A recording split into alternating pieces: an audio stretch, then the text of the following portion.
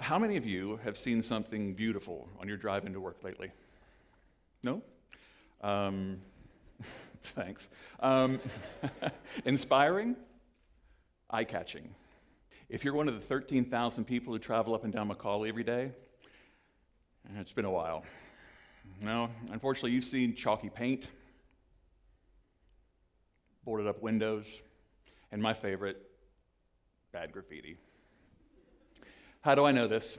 Well, I don't just drive up and down McCallie Avenue every day. I live there. I've lived in Highland Park for almost 10 years, and one morning, I was stopped at a stoplight, and I took a look at my neighborhood. And I thought to myself, wouldn't it be better if this wasn't ugly? This is an area that didn't just need like a neighborhood cleanup. It needed beautification.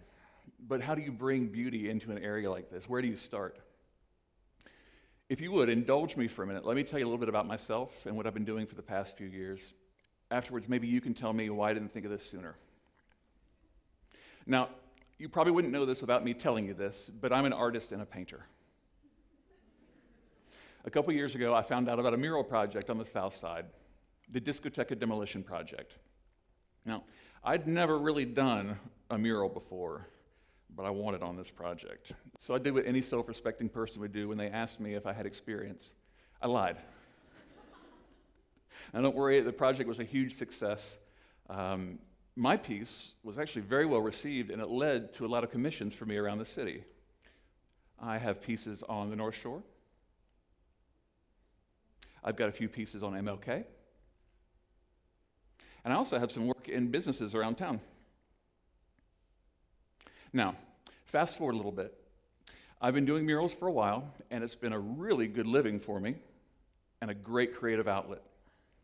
But there's something bigger on the horizon, and it's coming right at me. I can't see it yet, but when it reaches me, it is going to hit me like a 2-ton heavy thing. I'm working on the North Shore. I'm painting pretty high up in a ladder, and I hear a noise behind me.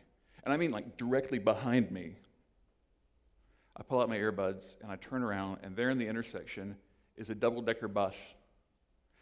The bottom level is full of people waving like crazy and taking pictures like they're free. Upstairs, everybody is on their feet, pumping their fists and chanting, paint, paint, paint, paint, paint, paint, paint. But that's when it hit me. This kind of artwork doesn't just change the way that buildings look, it changes the way that people feel. You see where I'm heading with this, right? Okay. Meanwhile, back at my stoplight, now I'm thinking to myself, will this work in my neighborhood? I mean, yeah, it's easy to get people psyched up when you're in the hottest, hippest area of Chattanooga, but can I get people this psyched up about an area that they've avoided for so long? Can I do it with art? Well, I had to try.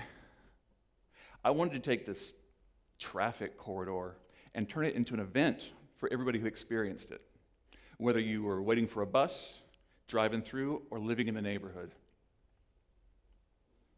A little bit of research turned up dozens of projects where street art, urban art, public art of almost any kind had made a big difference in areas all over the country.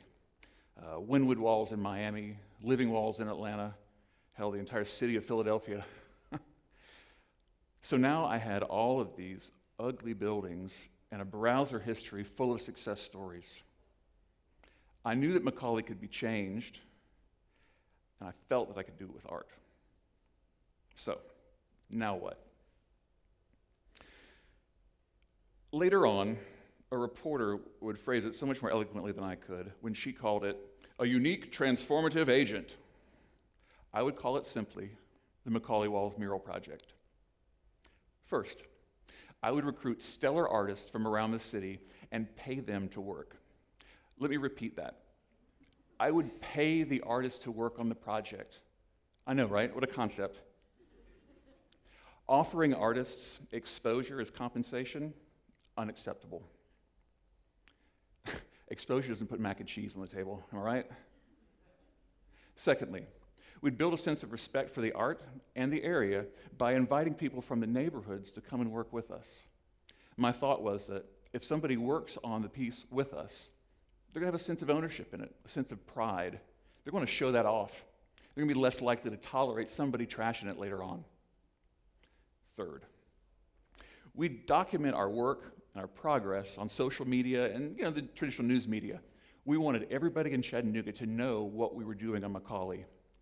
We also thought we could entice more painters, more volunteers, maybe some viewers, maybe even some more neighbors and some businesses to the area too. Oh, and in the process, we might put some art on the walls. Now, the framework for, as far as I know, the world's first drive-through gallery is in place. I pitched the idea of funding this project to the MakeWork Foundation. They honored us with a grant. And we went to work. 6 artists, very few creative restrictions, and the full support of our neighbors.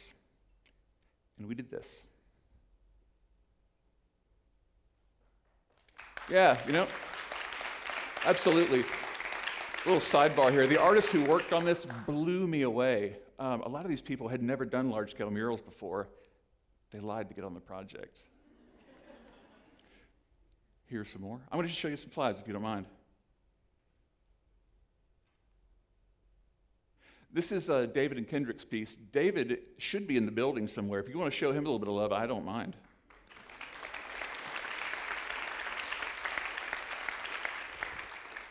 Once we started putting paint on the walls, the response from the city and from individuals was phenomenal. Arts Build, the UN Foundation, Causeway, the Tennessee Arts Commission, the Community Foundation of Greater Chattanooga all graced us with grants.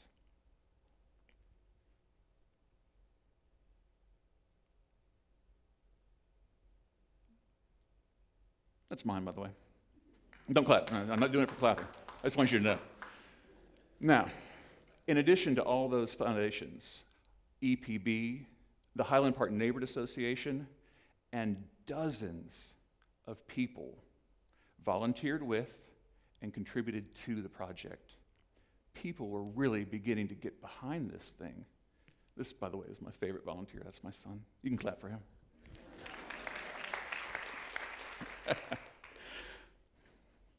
Just last month, Causeway brought 50 volunteers out to McCallie for one of their cause mobs. In just under 3 hours, they did this. Do you know what that sign says? That sign says, "Hey, welcome to Highland Park." The McCallie Walls mural projects have become very popular with people. They've become the backdrops for anything from senior portraits to rap videos. Usher did give us a shout out on Instagram. I'm gonna leave this up for a second. I don't know if you noticed, but there's a number at the top of that page. It's really close to 2 million. That's 2 million pairs of eyes that saw our work and our city. That just astounds me. So, our first year is almost come to a close. What have we done? What has the project accomplished? Well, if you've been up and down McCallie, you've seen it. That stretch is cleaner than it's been in years. I know that, I've lived there. Of course, we put some great artwork on the walls. But what about the less tangible changes? Well, Ace Hardware started advertising their paint across the street. Coincidence? Maybe. The building owners now come to us and ask to be included in the project, which is great because now I don't have to go door to door, and I went door to door. Business owners from around the city have called me to ask me about replicating the project on their street. Organizations outside of Chattanooga's arts community are taking notice of this art project and what it's doing. We held a fundraiser a few months back at the Flying Squirrel. You may have heard of these, where you invite all your friends on a weeknight and they'll give you a percentage of their sales from the night towards your project. We were told to expect between $300 and $400. Not a bad take for a couple hours for us. We invited all of our friends and all of our Facebook followers, and at the end of the night, when all was said and done, we had raised $3,200. $3,200. That's all money that went in artists' pockets. That's money that paid rent. That's money that bought supplies. That's money that bought new computers, other equipment. Now, people, not just foundations, are getting behind this project.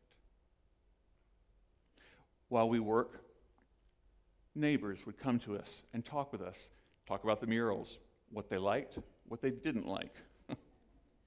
A lot of these neighbors have become friends, and some of them even collaborators on later murals.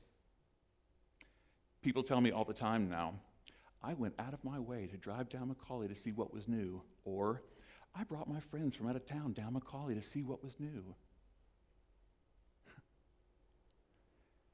I live in the neighborhood. It's not uncommon for me to see carloads of people pull up at the base of the mural, get out, take pictures in front of it, and walk up and down the avenue. The old fears of this area are subsiding.